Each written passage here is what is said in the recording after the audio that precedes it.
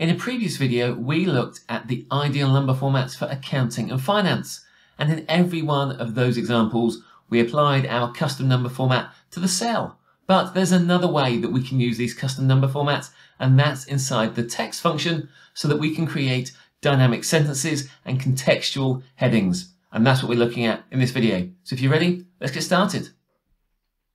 So let's start by looking at a simple example. To work along with this video, please download the example file and you'll find links in the descriptions box below. Now let's say that we wanted to write a sentence that included a number. We might write equals and then open double quote, training costs for September were. Then we might concatenate with the number 5,000. And then after that, we might then include a closing full stop. So that creates a sentence that says training costs for September were 5,000. But that 5,000 isn't formatted in a particularly useful way. Instead, what we can do is use the text function. So we can use text, we'll reference that same cell, and in here we can apply a custom number format, and this is supplied within double quotes. I'll enter a dollar symbol, or whatever currency symbol you want to use, and enter hash, comma, hash, hash, 0. And then I will close that double quote and then close the text function. When I press return, you can see that the training costs for September were, and it clearly shows that it's now $5,000 and it has that 1,000 separator. So while the information contained in these two cells is exactly the same, adding that currency symbol and the 1,000 separator makes it much easier for others to read. In this example, we have four values: a positive value, a negative value, a 0 value, and a text value. And over here in column D, we've taken those numbers and we've then formatted them using a custom number format. I'll press Ctrl 1 to display that custom number format. And that's the format that has been applied. Now, if you want to understand what this code means, please check out our previous video and there'll be a link on the screen for you to go and view that. Now, if we take this number format, so this number format here, we can use it inside the text function. So here's the number format that we had. And if I double click on this formula here, you can see that we're taking the value in C6 and then applying the number format that's contained in cell C2. Finally, in column F, we then have a sentence that combines all of this together. Now, the key thing here is to look at the differences between the cell format and the text format, and is that output what we want to see? To start with, let's look at the text element. Ignore the fact that this sentence doesn't make any sense, but look at the format of what's there. So there is text, then we have a double space. And this double space is created by the space, which is contained inside the formula, but also our custom number format forces in white space. Therefore, if we want to use a custom number format for text, we really don't want that white space. And actually, because we're working with text, that fourth section in our custom number format serves no purpose. So we can take that out entirely. Okay, so now the spacing on this looks accurate. Now let's look at our 0 number format. So in a cell format, we get a dash and a white space next to it. But if we want to use this inside a text function, we get the words there is, we then get the dash, and there's also some white space before it then says variance to last month. Now again, that formatting isn't great because we have that additional white space. So we can take that off our number format, but also if we have a 0, do we want to display a dash or do we want to display a 0? I would suggest that in a sentence, we probably want to display a 0. So therefore, we can take away that section of our custom number format. We'll accept that.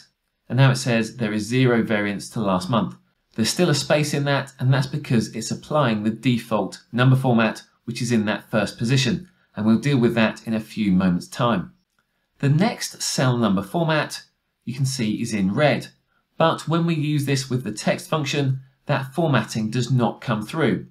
So let's come back to our custom number format and let's remove the words red because it doesn't format our text. Okay, we've taken that out because it served no purpose. But also, because we're thinking about text here, you can see that we have this additional white space between the number and the word variance. And that's because our default number format in position 1, again, has an extra piece of white space to take the bracket into account. Let's take that away, and we now have a simpler number format, which is perfect for working with the text function. Because our custom number format is just a text string, it means that we can use a cell length value, as we saw in the previous section. So here we're looking up cell C7 and we're using cell C2 as our text format. But because it is text, it means we can enter that as a hard-coded value into our function. Now normally we advise against using hard-coded values in cells, but remember, this isn't actually a number, it's just a formatting string. So therefore, if you were to use a hard-coded value in this way, I think that is an acceptable usage. But if you disagree with me on that, that's absolutely fine. You can always use that cell linked version. But there are some slight formatting differences depending on whether we're using a cell linked or a hard-coded value. For example, if we wanted to display these numbers in 1 decimal place millions, we might insert the dollar symbol, have hash, comma, hash, hash, 0.0. Then we might enter 2 commas because we want to display this in millions, and then we can enter /m. Now let's do the same to the negative number format. So dollar hash, comma, hash, hash, 0.0, comma, /m. I'll press return on that, and now you can see that we have 1.2 million or 0.0 million displayed in our cells. Now we can take this number format, I'll just copy that, and let's paste it as our hard-coded number format. Can enter that, we copy that down, and that now formats everything in exactly the same way. But often people don't use this slash method. Instead, they'll put the M within double quotes. And for the cell linked value, that works perfectly well. But if we take this text and try and paste it into our hard-coded version, you'll see that that creates an error. And that's because the double quote is used as the opening of our text string, which means we need to use escape characters before each of our double quote characters that we want to retain in our custom number format. And the escape character for a double quote is another double quote. So let's enter these. And now that number format should be acceptable. Let's drag that down to show that that works. When we start to use double quotes in this way, it can become a little bit confusing to read. So often what people might use instead is the char function. So equals char, and that's char34, will give us a double quote character. So therefore we could use that function and concatenate this entire piece into a single string. But I won't demonstrate that here. We've got a blog post about how we can use double quotes in Excel formulas, and there'll be a link in the descriptions box below. So we can create number formats that are cell linked or hard coded. We just need to be aware of the quirks around using that double quote character. Often, if we're trying to create dynamic text, we might want to state whether a number is favourable or adverse, or whether something is maybe a profit or a loss. Let's take a look at an example here. In cell F6, I have a formula. And that formula is, there is a, and then I want to have the words favourable or adverse in cell E6, variance of, and we then pick up the value in D6 to last month. So if it said favourable, it would say there is a favourable variance of 1.2 to last month. And equally, if it were negative, it would say adverse. For this, we would often use an if function. So equals if. So if our number is bigger than or equal to 0, it will display the words favourable, or it would display the word adverse. So when we drag that down, you can see that those sentences now make sense. However, we don't need to use an if function for this. Instead, we can use a custom number format. The first section of our custom number format is what's displayed if a number is positive. So we could use the word favourable.